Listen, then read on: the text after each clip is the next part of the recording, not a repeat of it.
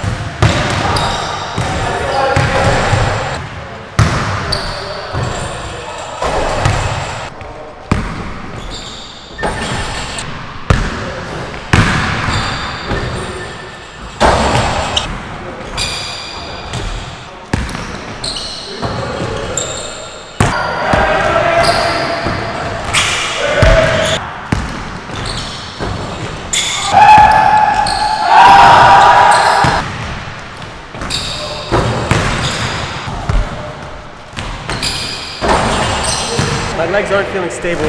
I feel like fatigued and like sketchy.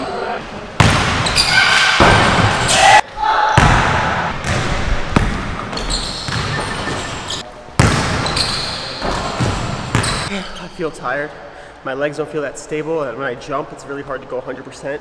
Feels the same as that other day I had, whereas an empty gym, and I just didn't really have the bounce. So I'm gonna do the same thing I did that day, which is go hard, push myself to the limit, and then kind of cut it kind of short. So.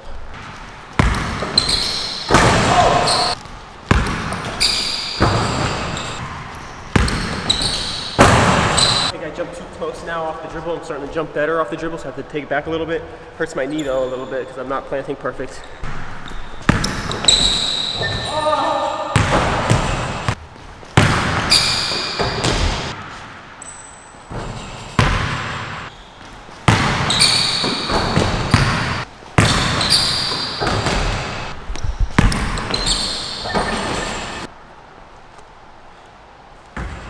Cutting it. So my hamstring's been bothering me for the past couple of sessions, like super tight, trying to stretch it, and I think it's like partly causing my knee pain because it's all connected.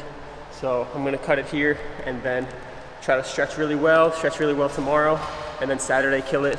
The last time this happened, I killed it on Saturday, so kind of cutting it short to save my energy. It's like not put strain on my legs that need rest. So listen to your body.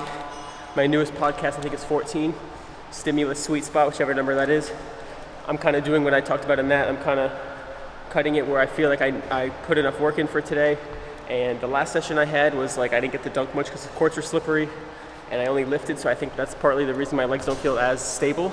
I didn't get too much to get loose. I just got like a little more muscle on them, or whatever you want to call it. Yeah, looking forward to next session. I think I'm gonna kill it. Let's go.